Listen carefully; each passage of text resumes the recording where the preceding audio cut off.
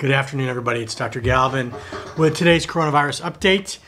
Today's our first day back at the office for real. We've been seeing patients telehealth-wise for a while now and have been working out of the house primarily, but today we're back in the office, so it's been a little bit chaotic. Sorry about the late post last night. I have been incredibly busy and I'm trying to get these videos out, but I didn't get it out till like 10:30 last night. But it's an interesting topic about whether or not you can get COVID from hair dryers. So if there's any interest, take a look at it. For tonight, as usual, I'm Dr. Jeffrey Galvin. I'm a board-certified emergency medicine physician that also runs a wellness and human performance functional medicine clinic. Numbers today, 4.4 million cases worldwide, 298,000 deaths, 1.56 million recoveries. In the U.S., 1.4 million cases, 86,000 deaths, 247,000 recoveries. In our state of North Carolina, 16,500 cases, 615 deaths. So, topics tonight, we're going to talk a little bit about convalescent plasma and an initial study that shows it's at least safe to use. It doesn't really tell much about the efficacy of it. Some more information about that Kawasaki disease, that inflammatory disease that children are developing, with some interesting information out of Italy that it's probably related to the coronavirus. And lastly, someone asked a question about herd immunity, and I'm going to try to explain what exactly herd immunity means. So first off, convalescent plasma is something that we have talked about, I think going back, for one of the very first or second videos, I think I mentioned it. And it's an ancient sort of therapy that you take somebody that's had an infectious disease like a virus, and you draw off their blood and you kind of spin off their plasma, and you take the plasma and you inject into another person, and that plasma contains antibodies which presumably will bind to the virus and help the second person fight off the infection, or potentially, if it's a healthcare provider or something like that, you could give them convalescent plasma and maybe prevent them from getting infected. So it's been trialed. There are a number of clinical trials going on, but one big question that needs to be answered is it safe or not? And there's a pre-release, meaning a non-peer-reviewed study that was just came out that looked at 5,000 critically ill patients. So these were people that were in the hospital, and I think 66% of them were in the ICU. So these are like the sickest of the sick. And they were given convalescent plasma, and they looked at allergic and bad reactions within a few hours of receiving that, because if you're going to have a serious reaction, it's going to happen within a couple hours. And they showed that the rate of severe reactions was less than 1%. There were a couple of cases that they thought that had very significant complications that potentially may have led to death, but less than 1% had any kind of complications at all. In the study-wide population, there was about a 16.5% mortality rate, but they don't say much about what that's being compared to, and this wasn't really a study to look at the efficacy of convalescent plasma. It was a study to look at the safety of using it. So based on this, and 5,000 patients, is not a small number, and if the peer review agrees, then at least it tells us that, hey, we're not going to kill a bunch of people by doing this. And we wouldn't expect that they would, but that's good news to know that it doesn't look like it's causing that. Next, we've talked about this Kawasaki's disease-like syndrome. And Kawasaki's disease is a very, very rare pediatric condition.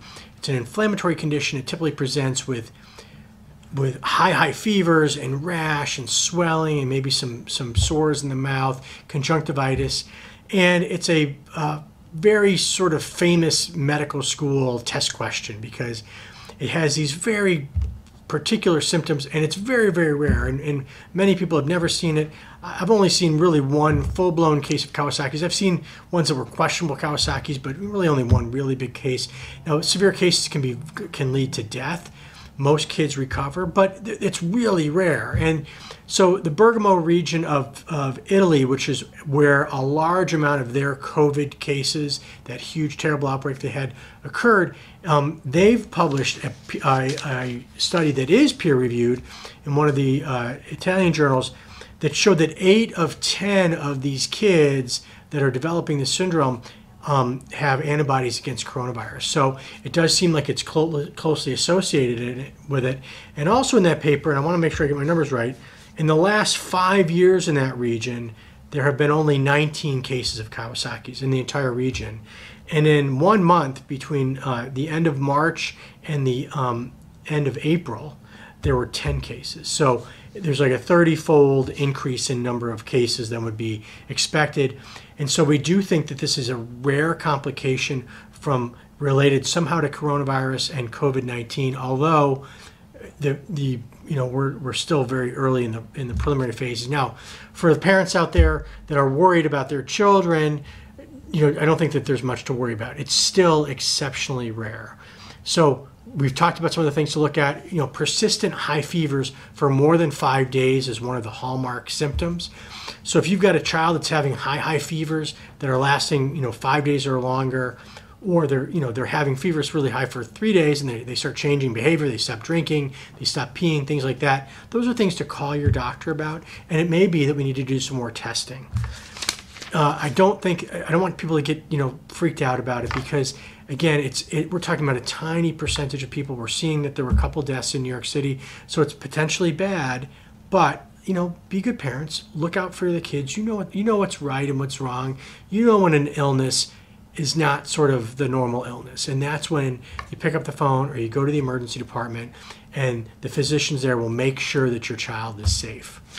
Last thing I want to talk about is I had a viewer question about herd immunity, and what exactly does that mean? And it's actually it's actually a relatively simple concept. So the idea of herd immunity is that if you have enough members of a population who are immune to a particular infection, either by having the infection and developing immunity to it, or via vaccination, then you indirectly provide protection for everybody else. And that's why, childhood immunizations, we rely on herd immunity. And, there are different numbers, but we think 60 to 70% of the population is enough to sort of quash an infection. And why does why does that help? Well, because once you achieve that number of people who are immune, then whatever it is, whether it's a bacteria or a virus, and in this case a virus, it doesn't have many acceptable hosts anymore. And so you increase the numbers that are immune, you decrease the chance of that virus becoming exposed to somebody who's either unimmunized or not immune.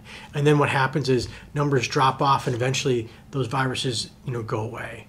Now, we may have seasonal variation, but that's the idea of herd immunity. And that's why it's really important to look at these antibody studies, because those antibody studies will give us, if they're done correctly and the tests are good, and the ones we're starting to get now, like we just now in our clinic got access to an antibody test that is not 100% sensitive and 99.9% specific, which is exactly what you want.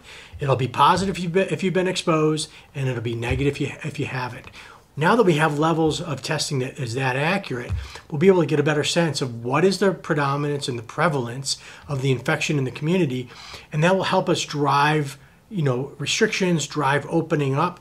And if we've got areas that there's a very low percentage, then we need to be extra careful in those areas versus areas that have very high percentages. And, we've talked about Sweden, and we might come back to that. Sweden has had a much higher death rate than their neighbors, but they've also have a much higher rate of immune individuals in their population. And ultimately, it may work out that they reach herd immunity far before anybody else. So I'm going to stop it there. We'll be back tomorrow with more. I am going to probably start doing these on a bit of a scheduled basis, and maybe not posting COVID things every day. For one, you guys have got to be sick of COVID, right? And I feel like a great responsibility to get this out every day. And I have patients to take care of. I'm in the emergency department. I've got a family that does occasionally like to talk to me. And so I may start doing these more on a scheduled basis. I apologize for that, but I'm going to try to also be able to film more wellness content, and it's hard for me to do both. Anyway, as usual, if you like this, please subscribe to our YouTube page, hit the little bell, follow us on Facebook, like us on Facebook. I'll be back tomorrow. Wash your hands, take care of yourselves, take care of your families, take care of those around you, and I'll see you later. Bye.